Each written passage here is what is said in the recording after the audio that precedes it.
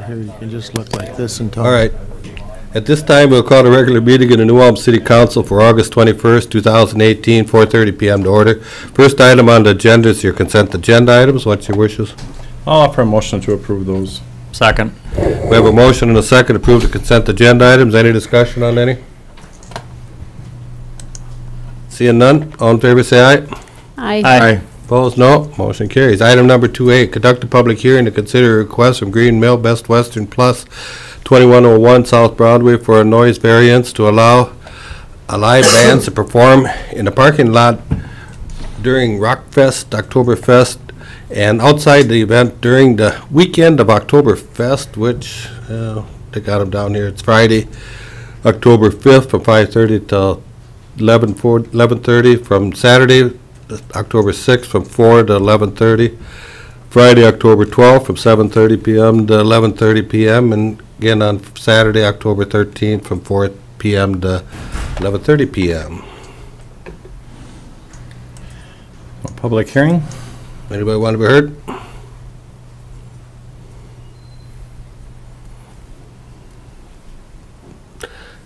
Nobody wants to be heard? Entertain a motion. Offer resolution. I'll offer a resolution, waive the reading, close the public hearing, authorize the noise variance to permit amplified music in the parking lot adjacent to Green Mill and Best Western Plus. Second. We got a motion, a second, offer the resolution, waive the reading. Any more discussion? I'd like to just add, it's my ward in Cottonwood Street. I did have one written response to it with a couple other things, and they said that they could hear the music late into the evening and just right through their house walls. And, they said that they called the Green Mill to turn it down, and nobody turned it down. It's just, I know we send out notices to 350 feet. 500. Or 500 feet, so it does amplify quite a bit. And I know in the past I didn't receive any of this last year, but the year before we received some for down to Front Street, Valley Street, I know, and Sherman Street. But so it's just We a didn't get concern. anything in writing this time around, right? Well, this individual asked me and they said that they had contacted the police department last year, and that the police department doesn't have a decimal reader to, about the decimal. We have about a volume. I don't know if that's something we want to put in some sort of conditions for, I know we're allowing outdoor music in a venue, but it does affect some people's sleep. So I'm just, bringing it up for discussion, that they asked me about decimals and the loudness of the music. Yeah, I think in response to the decibels, one should keep in mind that by granting a variance to the noise regulations, you're basically saying, Play on. have at it. Yeah. So even if the police had a decibel meter, there would have been no limit, that they could point to in any code. So I guess, we did have some comments, I think the first year that this was put on by the neighbors across the street. I mean, they were really close to the band, and I don't think we've had any comments from those individuals. I think those Since folks then. now stay at a very nice Best Western in other cities That during might that be. event. Might be. I did drive by, I think it was last year, and that house did have lights on and stuff, so I was assuming somebody was in there. But I guess the point is, for the variance, it actually allows that inconvenience for a time period. Yeah. All right, more discussion? Seeing none, Finance Director, please call the roll. Counselor Fisher? Yes. Counselor Mack? Yes. Counselor Schultz? Yes. Counselor Christian? Yes. President Schmitz? Yes, motion carries. Item 2B, conduct a public hearing on a petition for improvements on the alley at Block 136 north of Center Street. Public hearing, anybody like to be heard?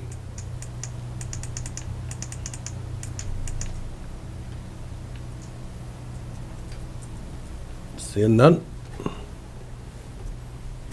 I'll offer the motion to waive the reading and close the public hearing and approve You see if the guy in there- the alley specifications on Block 136 north of Center. Second. We have a motion and a second offer the resolution waive the reading. Any more discussion? I think I saw, did I see somebody say they wanted to talk? Do you want to come up, speak? If you have anything you want to say, No. Did you want to speak about that alley at all? No? okay. We'd like to see it See it done? to be taken care of, yeah. Okay. Okay, so you're in favor of it? Oh, yeah. Oh, okay. Okay. Okay, great. Definitely. Okay. Okay, thank Accommodate you. that. We have a motion and a second. Any more discussion? Finance Director, please call the roll. Counselor Fisher? Yes. Counselor Mack? Yes. Counselor Schultz? Yes. Counselor Christian? Yes. President Schmitz? Yes. Go ahead. Go ahead. You can finish this up. Okay. Motion carries. Go ahead, Brad. Anybody who might have just slipped in from the Green Mill, we've already approved your variance. So you don't need to sit for the rest of the meeting, it's done. We could make you say and You then tell me. could, you can if you want to, but We're fast. All right. Oh, now I better go back. I almost skipped the next one here. Item 3A, consider a motion approving issuance of a lawful gambling permit for the Sioux Trails Ducks Unlimited chapter to conduct raffles gambling at the New Ulm Country Club, and I believe that's for January 25th, 2019. I'll move it. Second. I have a motion and a second. Any discussion? Seeing none, all in favor, say aye. Aye. Aye. Opposed, no. Motion carries. Item 3B, consider a motion approving the issuance of a liquor permit for the Herman Monument Society on September 8, 2018. Motion to approve. Go ahead. I offer the motion to approve. Second. We got a motion and a second. Any more discussion? Seeing none, all in favor, say aye. Aye. Opposed, no. Motion carries. Item 4A, from the Safety Commission recommending the construction of a mini roundabouts on Highland Avenue and at Oak Street, or Highland Avenue at Oak Street and Center Street. Mr. Kaler. Thank you, Mr. President. Several months ago, the Safety Commission recommended and the City Council authorized an engineering study in North Highland Avenue at Oak Street and at Center Street. As part of that process, the consulting engineer was to look at the warrants for a all-way or four-way stop control at those intersections and otherwise offer some suggestions, recommendations on how to improve the traffic flow and delay and pedestrian crossing safety at those locations. The report was finished and presented to the Safety Commission a couple of meetings ago. They took a month or so to digest it, and they came back with a recommendation that basically was the same as the consulting engineer, and that was to construct mini roundabouts at Oak Street and Center Street on North Highland, with Oak Street being the preferred alternate at this time, or the location where that would make the most sense, or the most the best configuration for that intersection. There's been a lot of AM, morning and evening or afternoon delay and congestion at that intersection because of the new high school at that location, and so that was one of the reasons that a roundabout was suggested or recommended. I've come up with a cost estimate. The consultant has estimated kind of a bare bones cost estimate of $150 per intersection. I've discussed this with many city engineers, and I just feel that's extremely low and probably should be at least be doubled to $300,000. And then also we're going to have to do get a consulting design engineer for this specialized design. So I've estimated about $40,000 for that. The final report was distributed via email. There's also, the presentation is available on YouTube. If any of the counselors wants additional information with regard to that, we could get it to them as well. So that's their recommendation. They'd like to see something done at least Oak Street as soon as possible or in the near future.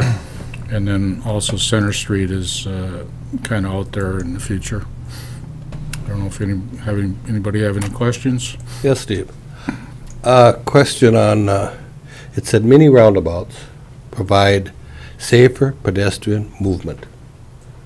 I went around many roundabouts so far in my life, and I've never seen a pedestrian cross one. Where did he cross? They're actually, Mr. President, they're actually drawn back from the, and it's not shown on that attachment, I'm sorry about that.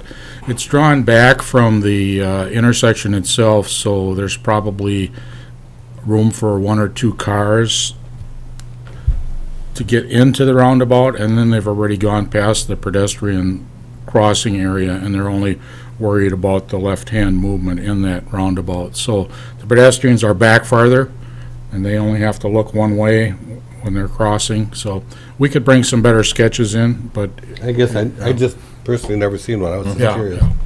Well, this is a school area, so there is going to Yeah, be a it's gonna be lot of that, right. crossing. This is in my ward. I've had a number of people contact me and everybody in support of this. That 3 o'clock time, that 7:30 to 8 o'clock time in the morning, they're backed up for past my house, a couple blocks away in the morning. I think this would keep the traffic flow moving in the morning and in the afternoon, so there wouldn't be, there's people that have complained to me that they have to leave work early. Otherwise, if they get caught in that half-hour rush, they're not moving. And especially trying to get onto Highland Avenue or on to Oak Street, depending on which way they're going. But I would strongly support this. I think not only for safety reasons, but for traffic flow in our community. It's just a lot of cars coming in and out of there in that half-hour period of time twice a day. So based on what you said, Les, why wouldn't we consider a roundabout at Fifth North? I mean, we're going to put one on each side of Fifth North, but we aren't going to at Fifth North also to keep the, I don't if think you want the Fifth traffic to flow, Yeah. why wouldn't you put another Fifth one? North isn't as bad. It's bad there too. I live down on Heinen Hill Street, and they're backed up past my house. I mean, even a block past that in the morning. But it's not as bad as it, because past my house, it's all the way to the school in the morning. On Highland? On Highland, yeah. Yeah, but then you're also stopping at Fifth North right there. It is. One at a time, maybe? I don't know. But, yeah. But I was just kind of curious when I Yeah. looked at it, why we're leaving the center out of it. yeah, Mr. President, I don't disagree that a roundabout should probably eventually be constructed at Fifth North and Highland. The distinction in my mind is you don't have the delayed turning movement, like the left-hand turn when you're going north on Highland and you want to get into Oak Street or the high school. Yep. You're kind of stuck there because everyone else has the right-of-way. So at Highland, there's a four-way stop, and it just creates a lot of delay, but everyone can go their turn, and there's no conflict with the turning movement. So in my mind, that's the difference. So Oak Street is a little more confusing, and Highland creates a lot of delay, and Center has got some limited space issues. So those are kind of the differences. and Highland's got the, Fifth North's got the hill too, the hill issue coming up a hill. I don't know.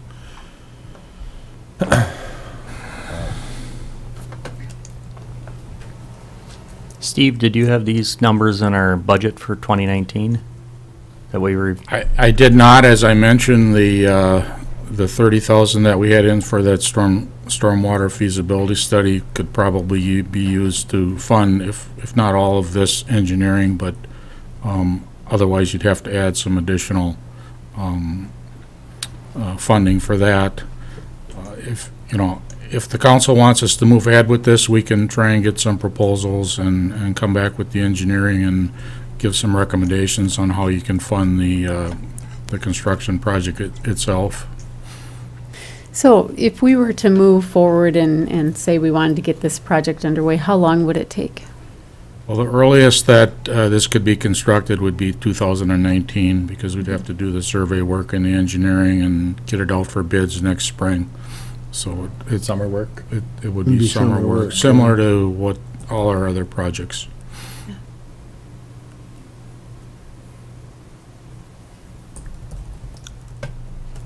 so we would try one intersection and then come back and probably go after Center Street next, then? That is what the consensus? recommendation from the Safety Commission, and I tend to agree with it. I think that would be the prudent way to move ahead. There's just a lot of work next year already stacking up, but we'd like to try and, make this a little safer and deal with that delay and congestion. I think safety's always got to be priority when it comes to our kids, so I'm going to offer the motion to accept the recommendation from the Safety Commission to construct a mini roundabout on Highland Avenue at Oak Street and Center. Second. We have a motion and a second. Any more discussion? Seeing none? All in favor, say aye. Aye. Aye. Opposed, no. Motion carries. Item 5A, consider a motion to approve a 5-year agreement with the Citizens Bank of Minnesota to provide banking services for the City of New Ulm, New Ulm Public Utilities, New Ulm EDA, and affiliated organizations for the years beginning January 1st, 2019 through December 31st, 2023. Nicole, got some on that? As we have with some of our other services this year, we went out for bids. We received bids from Citizens, United Prairie, and Bank Midwest. Citizens by far had the best interest rate and the lowest fees in comparison, and our relationship with them has been excellent over the last few terms of their contract. So we recommend going ahead with Citizens Bank. Thank you. I'll offer the motion to approve. Second. We have a motion and a second approving. Any more discussion? Seeing none? All in favor, say aye. Aye. Opposed, no. Motion carries. Item 5B, consider compensation adjustments for the mayor and city councilors. I guess you got all the information in front of you. Chris asked if he should make a presentation. I says I don't think he needs to. It's something that we can see what's taking place, discuss it, and if we want to make any suggested changes at this time. You know, I talked about this last time and had a little bit more thought to this. When we talked last time, I was pushing more the stipends, and I kind of backed off and after giving that a little bit more thought. We give, and Charlie talked about this last time, that we give our city employees our cost of living increases every year, and what a lot of cities do is they wait 5, 6, 10 years, and then they realize that they get pretty low on the compensation scale, so then they give themselves a large increase, which is what we did a couple years ago to catch up, and then we wait 5, 10 years, and then we do it again, and that's what other cities do. And the county, I know, has changed their format to kind of following the cost of living, which is what they do with their employees. So maybe the best way around this, instead of making these big jumps every 5 to 10 years, is to do exactly what the county's doing now, is on an annual basis or semi-annual basis, is just simply to apply the cost of living to what they give their employees, they give to their city councilors.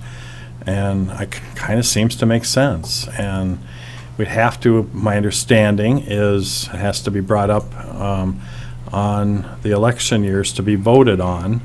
We can't just automatically do it, but I think that would make prudent sense, and I don't know what my other counselors will say. So if we voted on that this year, we would get a 2.5% increase of our current salary. We wouldn't vote on it next year. We would have to then vote on it again in 2020, and then we would take whatever COLA is being proposed for the non-union employees that year. Is that making sense, Roger? We would. Whatever you want to propose, I guess the council will decide if And they think it makes sense. I don't know. To me, that it's so it'd be a minimal raise, which is fine. We're in. That's my 2 cents. I guess, coming off of where you came from, going through the study that we have in front of us, if you actually look at it, there's about 3 or 4 cities in here that must do a similar thing, because you got some that are like $9,829. You've got $47. Yeah. So they got to be doing something different similar in order to get an odd number at the end. Right. So based on what you said, you said, I made the comment last time, I think it's something that we should do, and then we'll use the word, it's probably up to Nicole, an automatic thing, but it gets put on the agenda up front, and you approve it every other year. Yeah, if it's what you want to do, I can add it to my schedule to just bring an agenda item to the So council every 2 years, you take yeah. the previous 2 years cost of living and just throw it out there as an agenda item, prove it, and go on with life. And the sitting council at that time would then decide if they don't want to Right. do it, they don't have to do it. Right. If they want to do it, they can do it.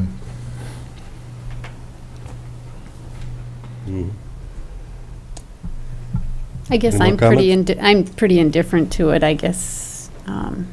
I'm fine with the way it is. It's not like we're on the upper half of it. Right. You know, if we look at it in 2 years again, as a whole, I don't know. I'm indifferent. It doesn't, Well, you'd have to wait always 2 years to Right. review it. Right. yeah. Yeah. Then that becomes that problem. Then it's, if we wait 2 years and we wait 2 more, then we wait 2 more, then it's like, well, now we're at the bottom of the scale. Now we got to go back up here if we want to stay somewhat even. And then that's when the general public is like, why are you raising it so much when you could have just done a little at a time like we do with the employees? You know, Right. it's just, I think we need to treat ourselves as fairly as we treat our employees. My thought. And I'm going to offer a motion to see where it goes. If it doesn't go, it doesn't go. So I'll offer a motion that every other year, excuse me, every other year that our finance director bring to the council a reminder to the council to take a look at a COLA, a cost of living adjustment, the same as non-union employees, for consideration and vote. And I would make, can I add in that motion that we do that for this year as well? Correct. Yeah, I'll do that as well. No, excuse me. Maybe I need to make Counselor, two. Yeah, the motion is to ask for a reminder. Yeah. It's not for a Mhm, raise. Yeah. So if you want to raise, I think you have to do a separate motion. Okay, so let's just do Specifying that. what the amount would be. Let's do the reminder motion first. I'll offer a motion that in 2020 would be the next one, or that would be an ongoing reminder that our finance director bring to us, a reminder that we look at a COLA adjustment in August, right? Probably? Does that include for the counselors and the mayor as well, right? Yes, Counselor and the mayor.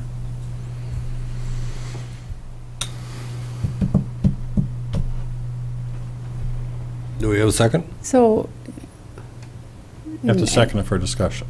do we, before the discussion? You don't have to approve it. I'll offer a second. Okay. Any more discussion? So does that include PUC? Do we set it for the PUC commission also? No? We don't. They set their own? I thought we set, We'd locked There. theirs in a few years ago. didn't we lock Yes. that in? Mhm.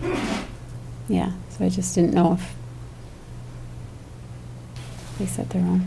The city charter, I believe, states that they get the same unless otherwise decided. Unless otherwise decided, And then correct. we increased ours but locked ours in. And we Right, have the option to change it anytime. But Correct. Mhm. okay. So you would leave them out of that increase? I think so, yeah. You I want would. them in? Well, I mean, they're doing a job similar to our job, and why would we leave them out? I think because we're elected officials, we have more meetings than they do. Our meetings are longer than theirs. Not their job is important, it is. I just think that there's a distinction there. I think that's why we chose to freeze it at that couple, 2 or 3 years ago. If they want to put a request in, then I think we as a council could then take a look at it.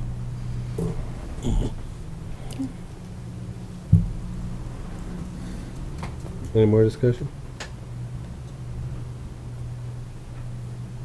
Seeing none? All in favor, say aye.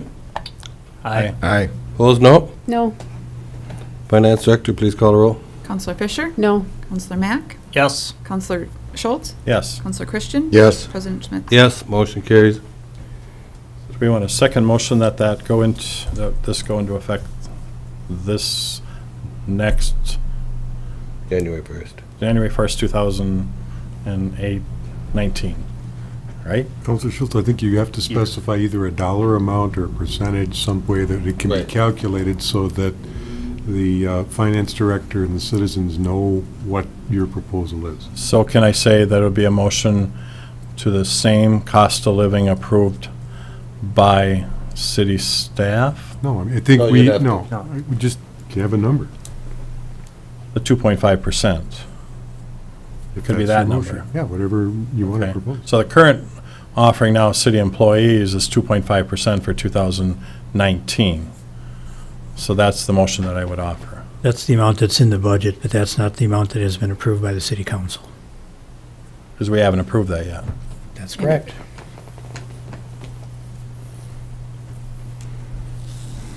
So you can set it at anything. I mean, if we're gonna go in the theory that we're saying going every 2 years, Mm-hmm. well, last year would have been 2%. So you can go back to 2, you can go to 4, you can do anything you want. You just have to set a number. How come, I'm confused too, why can't he set that the city council gets the same raise as the employees that year? At Because the you cost have of to, living? excuse me, Counselor, you have to specify again, for the benefit of the taxpayers and the citizens, what A this is going to dollar mean to them. amount. Yep, right. Okay, okay. Mm-hmm.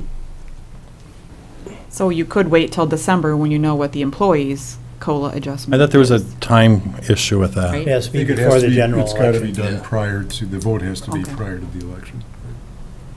So what's our timeline on that? Isn't it before, November November. 14th. So we'd have to, in the next couple of months, do it anyway, so you just would do it now. Otherwise, you're gonna have to bring it up on the agenda again anyway, and before November election. right? When will we vote on that, on the cost of living for the staff? December. Do we do it that same, That- that'll No, it'll be No. December. be in December. December. That's after the election. Mhm. So do we want to skip it this time and just do it in 2 years? You could do that too. Well, that's what your motion was, for in 2 years to have Nicole have a reminder. Have a reminder. But it's whether, what percentage or what dollar amount. that Well, you're- we'd have to set the dollar Set. amount at that time. Why couldn't we just do the review every 2 years and do the survey every 2 years and evaluate it, rather than doing a percentage? And then set a dollar amount And rather then set a than- dollar amount, so then, if we're starting to hit that middle and we want to up at $100, or, rather than doing 2%, 2%, 2% Well, the thought behind it was to have, consistent. follow the same as the employees. Yeah, Whatever the employees got is what we would get. But we would always be 2 years behind if we go the other way.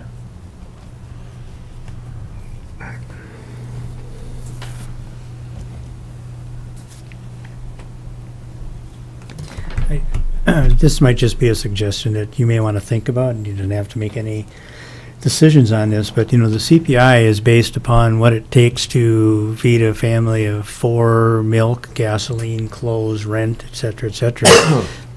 That's the CPI is usually applied to the primary income for that family to exist. I don't know that anybody is necessarily living off your city council Right. wages.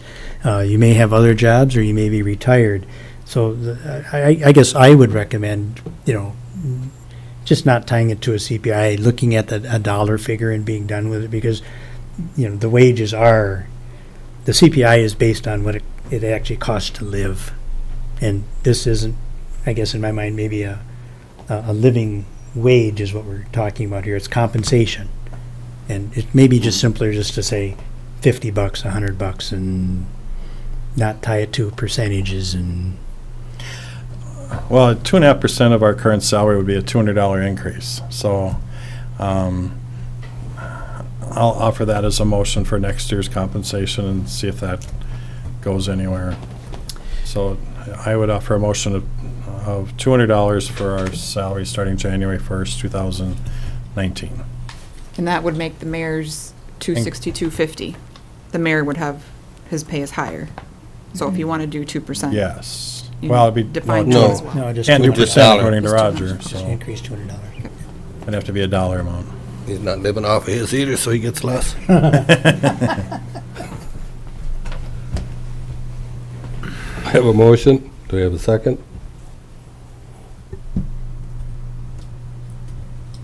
Do we have a second?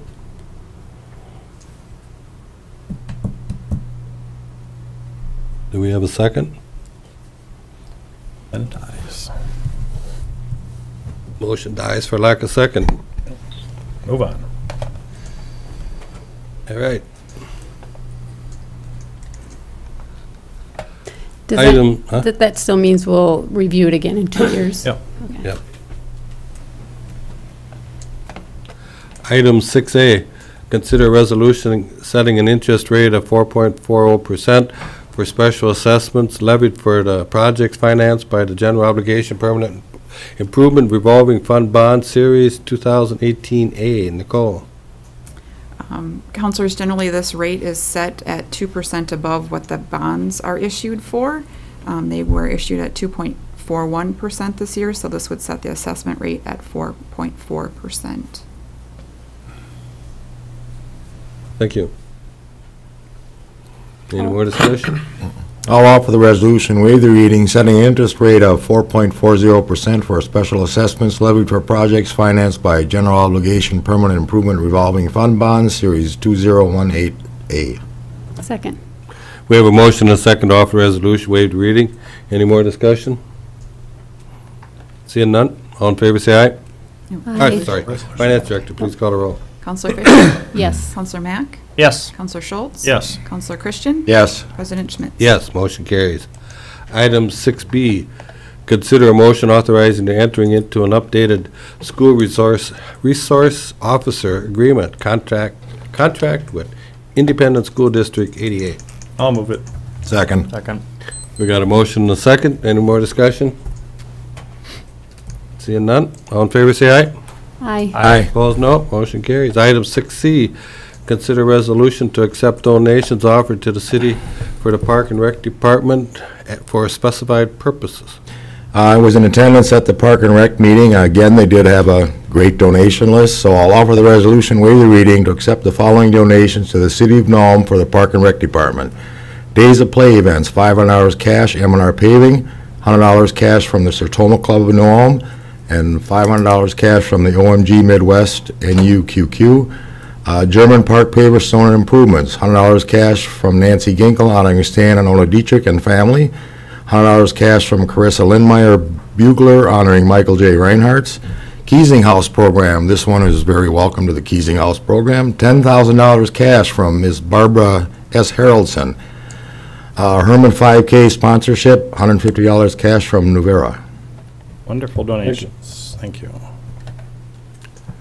We had a motion and a second to offer resolution, waived reading. Did somebody second it already? Yes. Oh. You were the second. Second. Oh, did it? Sorry. Any more discussion? Seeing none, Finance Director, please call the roll. Counselor Fisher? Yes. Counselor Mack? Yes. Counselor Schultz? Yes. Counselor Christian? Yes. President Schmitz? Yes, motion carries. Thank you notes will be in the mail in the morning. There you go, Mayor. Item 6D, consider request for the park from an Upper Cottonwood Street, Dakota West subdivision area residents. That's for parks. Tom? Tom Schmitz, Park and Recreation Department. President Schmitz and councilors, residents in the Upper Cottonwood Street and Dakota West subdivision have approached me with their interest and desire to have a neighborhood park. And so I put it on the Park and Rec Commission agenda, and at the last meeting, the Park and Rec Commission recommended to study it and to have the city council authorize staff to look into it. In the comprehensive plan, there is a proposed park in that neck of the woods, so to speak.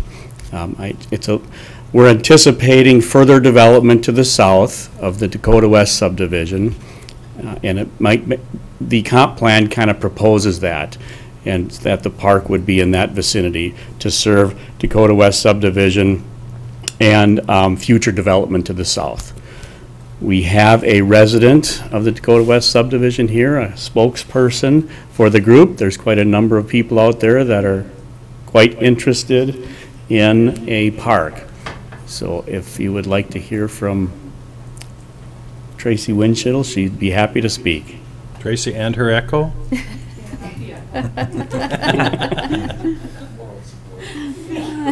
That was for effect, I think. Yeah. One comment I'd like to make before she steps up to the mic. I was in attendance at the Park and Rec meeting. gonna try and fix that or not? They're working on it. Oh, I think they got it. No? Nope, Yeah, that one. That one. it's That one. inside. Over here, Chris. There you go.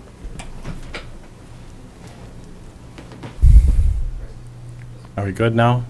I think we might be. Test, test. There we go. One comment I would like to make on it, I mean, I understand the need for a park out there.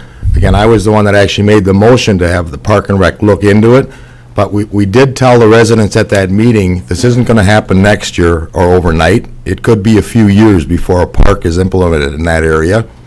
Just council will be aware of that. I don't have any issue with the Park and Rec or the staff looking into the possibilities, but it's not gonna happen next year, it's gonna be a few years. But it's got to start somewhere, right? It's gotta start somewhere. Okay. Go ahead.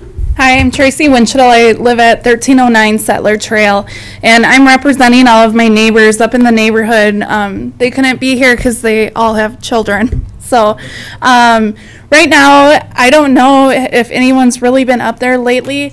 Councilor Matt came up last Friday night and spoke with several of my neighbors and myself, and we talked about the possibility of having a park come up.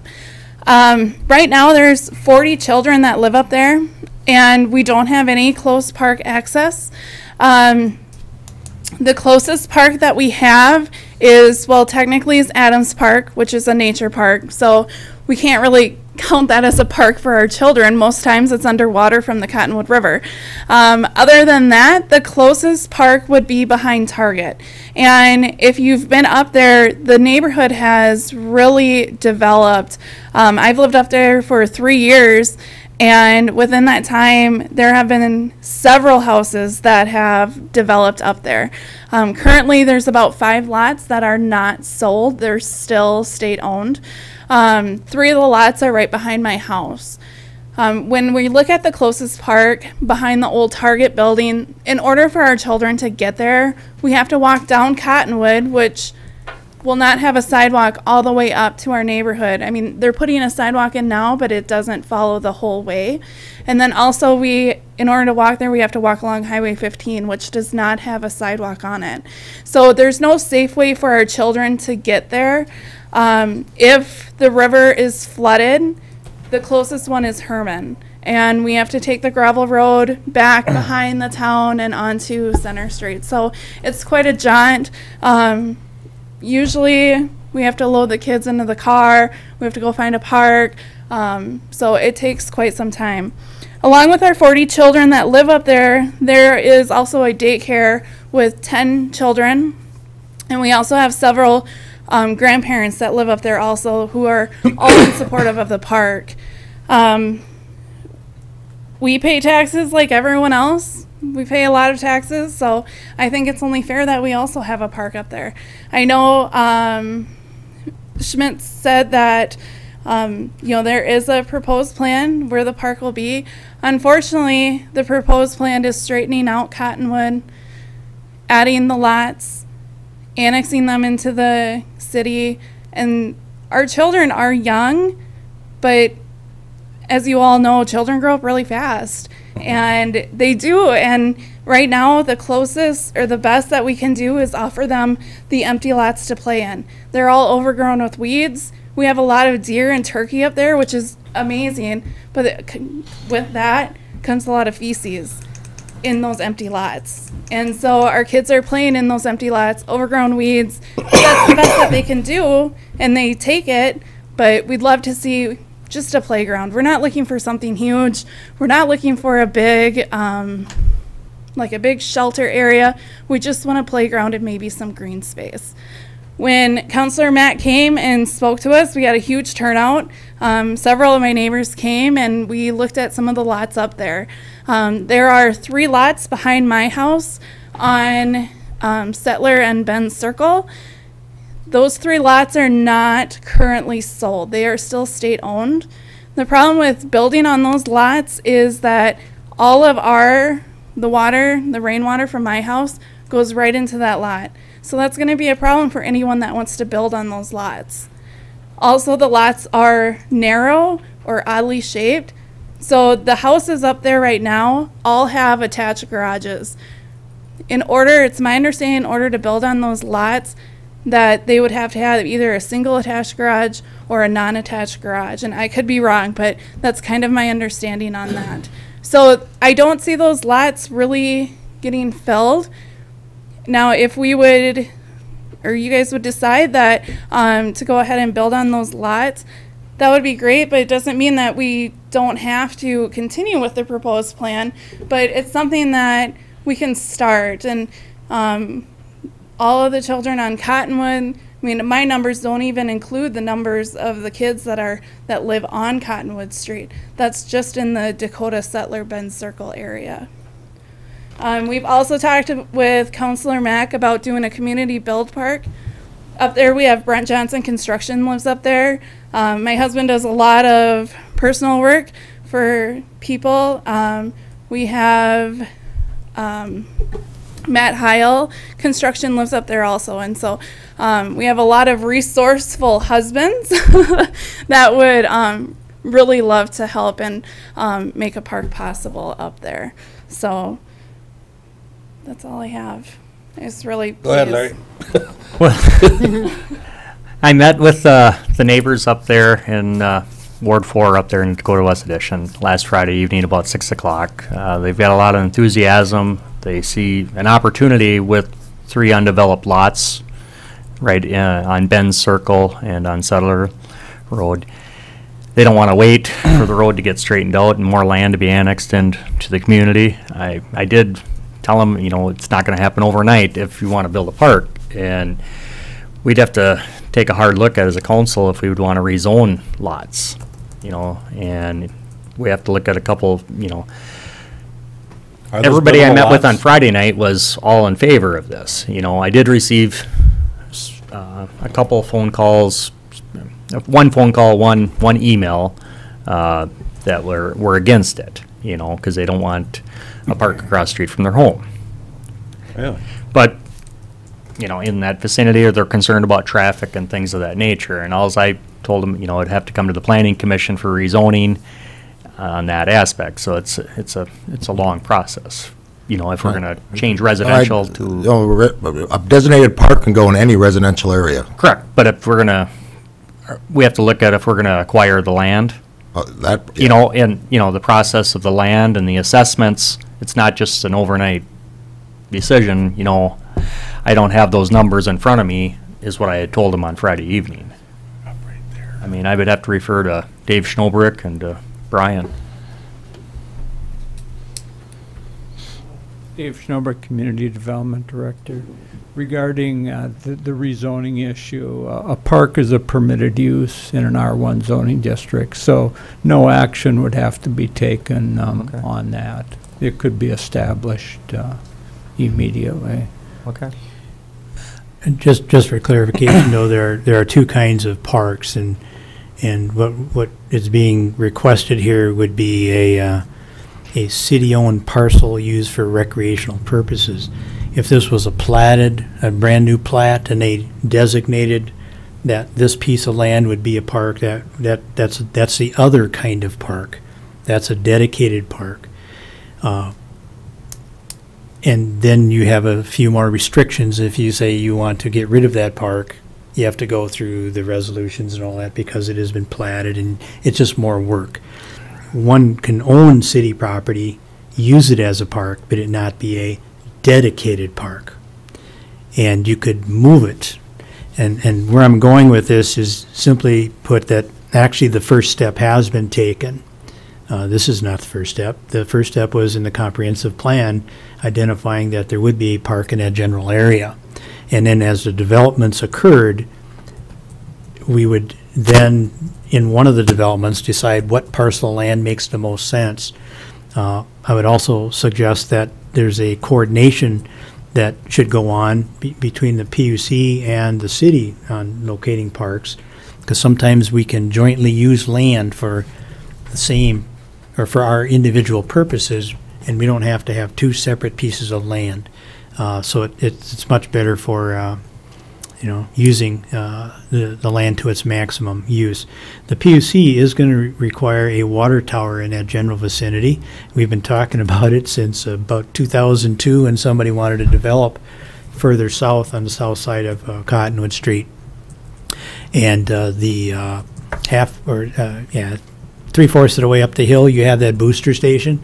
That is a short-term solution for the PUC. The long-term solution is a water tower. So the park was proposed to be in the next development down the road. The water tower is proposed to be in the next development down the road. If the park was not done that way, we would have had a dedicated park in this subdivision. But the comprehensive plan says, here's how far you should travel, and the next development is where a park should be. Now, going back to my original statement, there's nothing stopping the city from putting on a piece of land they own a small playground set of something for the little kids. And that's what I'm kind of hearing here. And this might be a short-term solution, because the long-term solution is really tied to the person who owns the land that's currently a cornfield or a soybean field. And until he or she decides to sell that to a developer, you never know when that park will actually occur. So short-term versus long-term, dedicated versus not dedicated, and it's a simple decision, I think, either on the city council or the park, for all that matters, is to recommend doing a small project, if that's the way you want to go. So if I'm understanding you, Brian, we could, if we, as a council, want to move forward with this, we could figure out what it takes to acquire the land. So we'd have to determine if we need 1 lot or 3 lots, and then come up with the assessments, all the numbers, and bring that back to council. And then would we use like our land acquisition fund for purchase, or our parkland fund? Yeah, maybe I could simplify that just a tad, and that is the county is offering the land for sale, so that's really the only cash outlay. The city already paid off the assessments. We would be, in essence, paying ourselves back for the assessments. So really your only cash outlay is what we would pay to Brown County to actually acquire the land. All right, having said that, at some point in the future, if the property to the south were to develop, new housing subdivision, we define a city park, a PUC, water tower, joint, use of land, city could then, in essence, I hate to say this because it's never going to happen, take that small park down and sell the lot off at that point in time. Those are always hard to do because everybody's used to that little playground, but that would be the plan. There was no park designated for that area, so but when the real park shows up, you shut it down, sell the lot off, and a house gets built. And so that could happen, or it could stay a little park for as long as. Would we have to have a public hearing then if we just want to change it and put a park in because it was not plotted, and then we just make a council decision? I believe not, because residential use is permitted use, correct? Park and rec? It may be necessary for staff to investigate. There are some development restrictions that apply to that particular subdivision. Meaning, and there may be I'm just thinking out loud, there may be a restriction that each lot has to have a house on it or something equivalent to that. And there may have been restrictive covenants in addition to a development agreement. That could apply. Playgrounds, right? Yeah. Well, yeah, and it seems to me, though, that there was a discussion a while back that, all property that, goes to the county or the state, it was my understanding that the underlying materials sometimes go away. The underlying restrictions that were put in place by the owner are currently in place because we went through that discussion with the county about their potential wanting to apply for a rezoning of the property. So. All right. Okay, so that's one thing that probably should look at before Yeah. we can go I mean, that way. Like I say, when I met with everybody, they had, on last Friday, they had a lot of enthusiasm and everything else like that, and I said we can bring it for council discussion and see what the council would want to do. So I guess, should I have a motion to pursue to have staff check out existing covenances to the Dakota West edition and bring that information back to council for our next step? Second. We have a motion and a second. Any more discussion? Yeah, I think we probably, all the counselors got an email from the individual down at Goosetown upset that they've had a park proposed, and it's been passed by the Park and Rec twice, and they're claiming nothing's happening with that park. So why are we working on this one when they haven't approved the one down at Goosetown? And then I got a call from an individual, kind of the same discussion about up at the diocese division when everybody paid $500 into a park fund in that division, and they have no park. And why are we now working on a park down that area? And where's our park?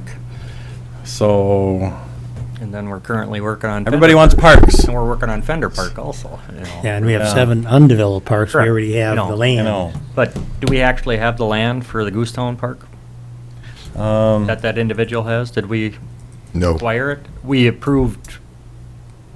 There's a concept that is kind of a parkway of city-owned land from the former putting green site, present community garden site, northward to like 13th Front Street, 13th South Front Street, including the berm. So there's just a concept of a parkway there. There are, in your package, you've got a list of all these different undeveloped park areas, some of which are owned, some of which are designated, some of which are not designated. I think that the Upper Cottonwood Street does stand out somewhat differently because of the difficulty for them to get to their nearest neighborhood park, which would be South Park. Yeah. Okay? Fender is across the street from Highland Park, where there's a shelter and a playground. South Goosetown area is within walking distance to Riverside Park. So I think there is some elements and components that might identify Upper Cottonwood Street area as somewhat unique in their needs for So did public the Cottonwood access. folks, when that was developed, did they put money into like a park fund too? Like the diocese folks had to? Well, certainly the parkland dedication account. So they all had to put a percentage of, Yes, it's Certain in the ones. user, it's in our fee schedule, any development, there's some funds that go into the parkland dedication account. Who puts that in there? Actually, when you apply for the building permit, the council had established a parkland dedication fee, and that's when it's collected. Yeah. Drives the building permit sky high, but it's a Has nothing to do parkland with the dedication developer, fee. the person that owned the land. Right. Okay.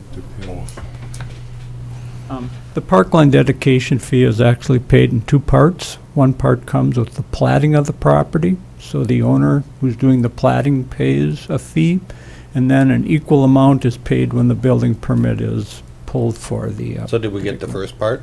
Oh, yeah. Okay. Yeah. All right. And then, Tom, that would be where we have that 180,000, give or take. Is that where these parkland funds are? Yes. from? That we haven't used for some time? Well, we have used some Some. for Yeah, Fender Park. there's actually about 213,000 in there, but there's 73,000 budgeted to be used for the Fender Park this year. Yes. Mhm. Which is streets, curb, gutter, sidewalk, not playgrounds. And just an alternative also is that if the covenants and/or restrictions on land in that subdivision don't pan out, there's other property owners in that general area, that aren't tied to the development. Yes, and that's what I would recommend we focus in on the proposed action. Keep it broad rather than narrowly focused at Dakota West, so that staff evaluates all potential opportunities in the Upper Cottonwood Street area and report back to council. I'm okay with the exploring of this. I am concerned that we're starting a project here, we start a project there, or Yeah. others wanting parks in their area, we might get more And they've been waiting a long requests. time, too. Yeah, so, but I'm perfectly fine with exploring and seeing our Yeah. options out there. At least we get it on the radar, and then we can say in 2019, we're pursuing this one, maybe 2020 this one, or go down the line. And say we got another 5-year plan moving, to yeah. finish the parks. Oh, Dennis Bourne. All right, entertain a motion. We have it, motion and a second. We did. All right, sorry about that. Any more discussion? The motion was just to look at Dakota West only, I think. Yes. Correct. Would you prefer us to look at the entire Upper Cottonwood Street area? I can revise my motion from earlier. I said Dakota West edition on Settler and Benz, but I can make it to explore the whole Cottonwood Street development, south of Cottonwood Street. And- I would and recommend that. Report the options back to City Council. Second. Okay, we have a motion and a second. Any more discussion? Seeing none, all in favor, say aye. Aye. Opposed, no. Motion carries. Item 6A, or 6E, consider a motion to receive coalition from the Clean Minnesota River notice of lease termination for the Riverside Park building. I'll move it. Second. We got a motion and a second. Any discussion? That's effective July 31st, 2018. The one question I do want to bring up with the lease, and I spoke with the individual on it, last winter we did that where we now pay the heating bills for the Kiesling House. We also pay the heating bills for the Riverside Park. One thing that's a little different here, I know they do comparisons that we're setting precedents or whatnot, like the Sportsman's Club trap range, which charges a fee to their members, is where they get their income from. I did check into that. Kiesling House just got one heck of a nice donation. I don't want to see this program that Mr. Baldwin does here go down the tube because he doesn't have any income coming in for the project. I personally live down there. I watch thousands of kids from around the New Ulm area, surrounding area, come in here for this free program. I'm just hoping that we can get the lease for the city. I wasn't privy to the information on finding out what the utilities were for the last couple of years because a private individual paid them, Data Privacy Act, so I really don't know. But I can't believe we're talking tens of thousands of dollars for the electric bill for the months of what, June, July, August, September, October? Councilor Christian, I think that's the next action Right. form. Oh. We're just Yeah, accepting we're just terminating. CCMR's Okay. termination My now, fault. and then we're going to talk about Walden next. People moving out, people moving in. All in favor, say aye. Aye. Aye. Opposed, no. Motion carries. Item 6F, consider a resolution offering the Riverside Park building lease agreement with Ron Bolin. Now, Dave. Go. Well, as you can tell how strong I felt about it. How do you feel about this, Dave? It's a project for kids. I mean, all of our It is. park and recs are supposed to be about kids. This is thousands of kids go through there. I know other councils have been down to see it. I was really impressed when the teachers came over from Mankato and actually checking, can you bring this curriculum to us, or do we have to bus our kids here? I'd hate to see that go away because this individual doesn't have any income or charging any fees for it. Our building, oldest school in New Ulm, it's a nature history learning center, that we can't absorb it. There's a donation jar there in the corner, but I don't know how much he gets. But I guess I'll agree with Dave. I was down there a few weeks back here and toured it when you were in there, and I kind of motioned to you, but I can't believe what you do down there. It's just phenomenal. It's just mind-boggling. I mean, everything that you have in there, and I took pictures and everything too, because, to be honest, I was in there once before, but that's many years ago, and it's something that every community wished they had, and here we have it right in front of us. I think it's just the best thing in the world. My granddaughter had a blast in there this summer, so. And the Preservation Committee is interested because that is the last schoolhouse. Okay.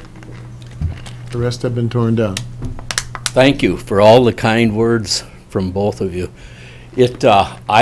Not just because it's my baby, but I think it is a fantastic program. We get out, not only do we deal with kids from the immediate area, but it's at least a 4 or 5 county draw right now, and I get feelers from lots of surrounding communities, and if it's in warm weather, they come to New Ulm, and they usually, as often as not, they'll start with Riverside Park, and they'll go to Flandreau State Park, and it's an exposure for New Ulm. I think it's a Any idea how many kids you get a year? It's that day I was down there was 2 busloads.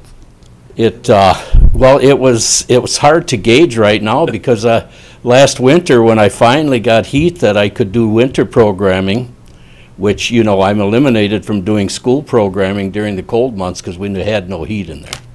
So I could only have programs up to mid-October and then start again the late part of April. So I would, and that time I was getting probably 1,500 plus people in there. The vast majority are kids. You know, they do have adult escorts, and we are open for visitors.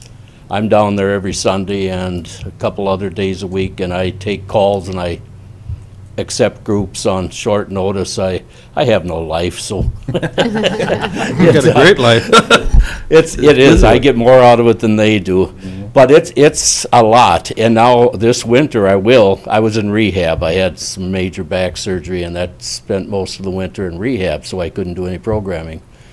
But God willing, this year I'm going to be down there, and the schools are going to be coming in more than they have ever before because I couldn't offer them anything from the main school period. And I know we're going to have a ton of them, and it's all hands-on, and the kids just love it. And I started this whole project actually going way back to when I was a kid, and I used to go into the Isaac Walton League building at the fair, and I was just fascinated with the mounted animals, the taxidermy, and that created a monster in me, and it's just gotten totally out of hand. And you're all invited to come down sometime. I think you'll be very impressed. I have a couple of faithful sponsors, but still pretty limited funding, and I just work with what I have every year and spend it on items for display and hands-on for the visitors. Any questions, I'd be happy to answer, or try to answer. Anybody have anything?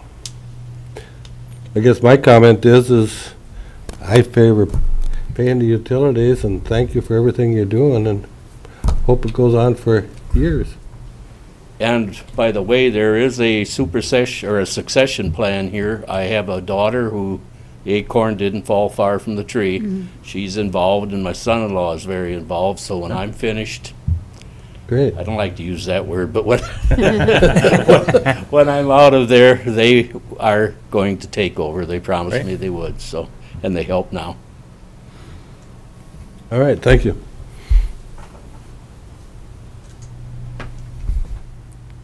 So I guess I would, any more questions? Otherwise entertain a motion.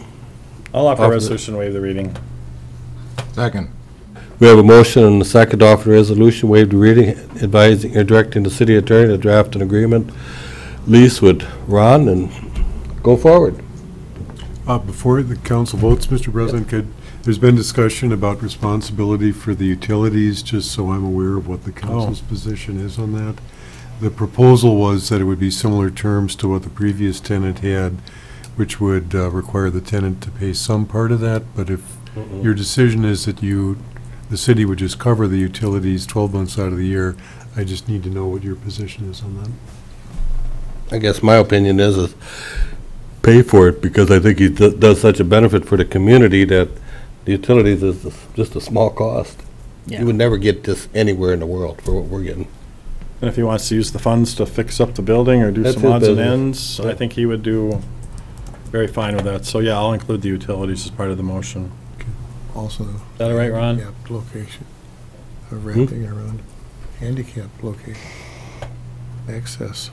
I think when this, excuse me again, Mr. President, but I think when the previous tenant's situation came up, I know there was some discussion and concern about ADA compatibility, and I think that the Park and Rec director has looked into that. Apparently with the bathroom, we have that taken care of, but I'm still not sure about accessibility, if that's an issue.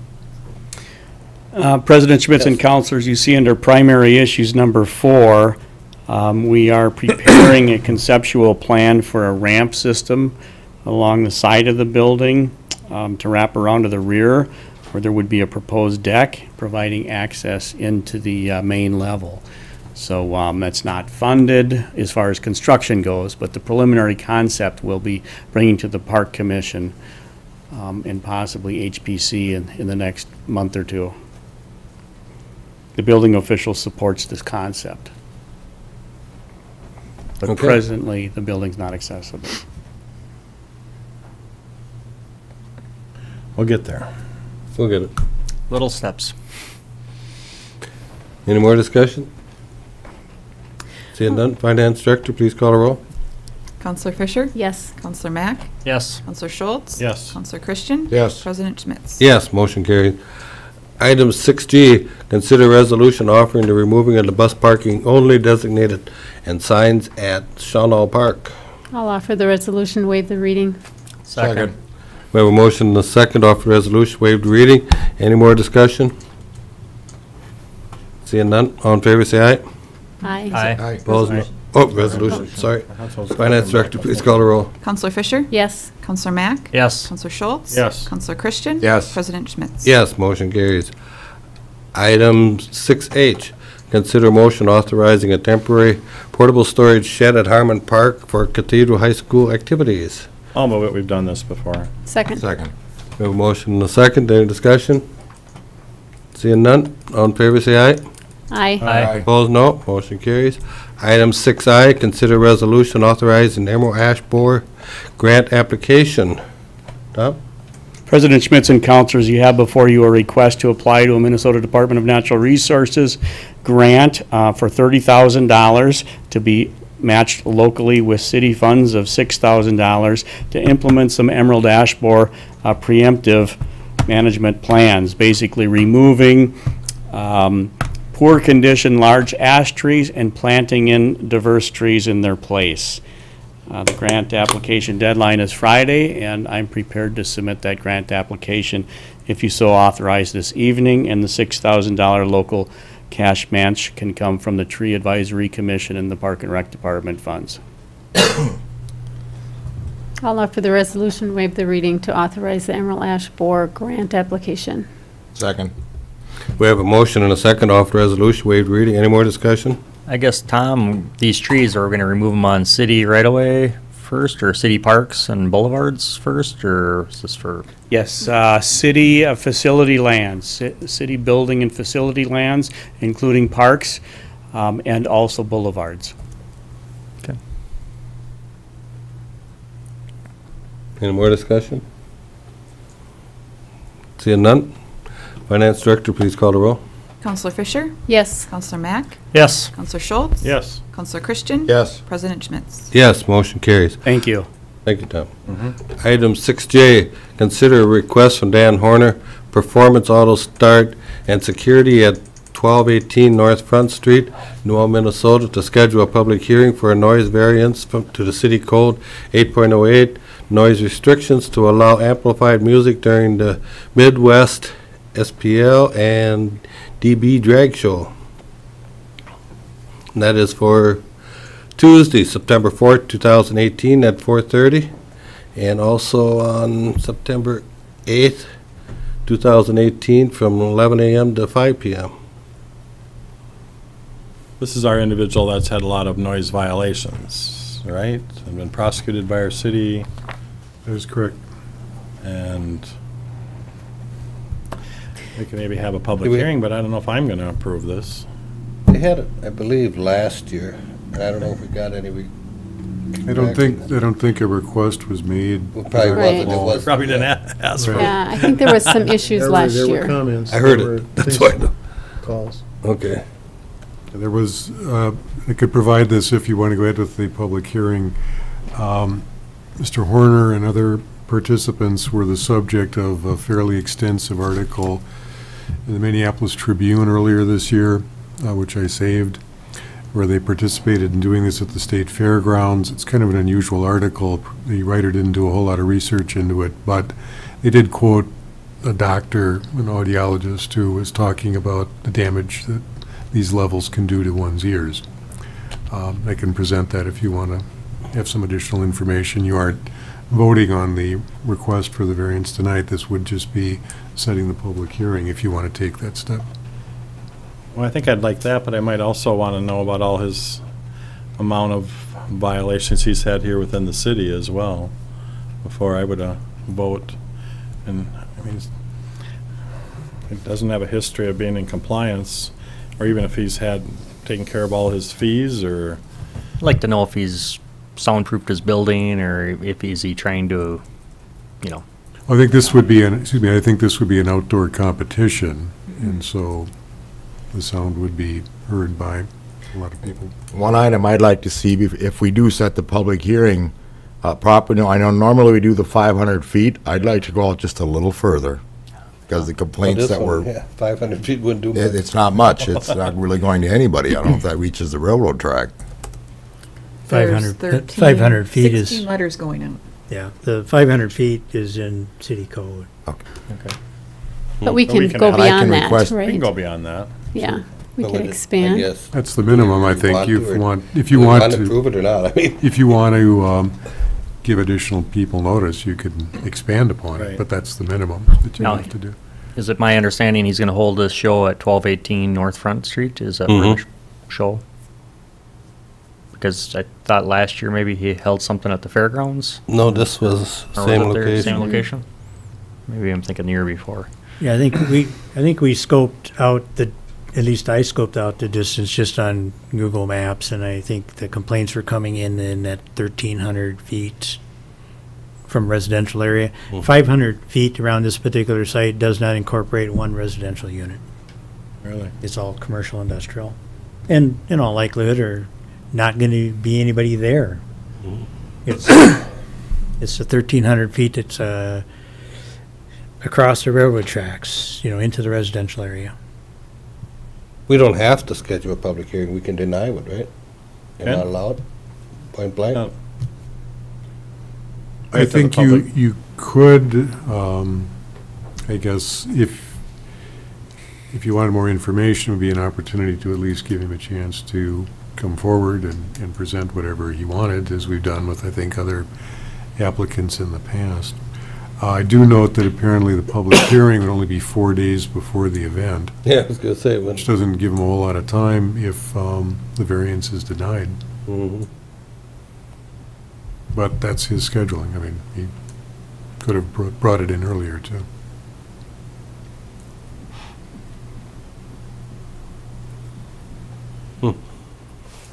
What's your wish? I guess I'd support, I'll offer a motion to schedule a public hearing for Tuesday, September 4th, 2018 at 4:30 PM for a request for noise variance to allow amplified music during the Midwest SPL and DB drag show on Saturday, September 8th, 2018 from 11 a.m. to 5 p.m. Second. How far out should notices go? 500 feet, 1,000 feet, 1,500 feet? All over town. 5 miles. Yeah, I mean, we can spend a lot of money on notices. Yeah.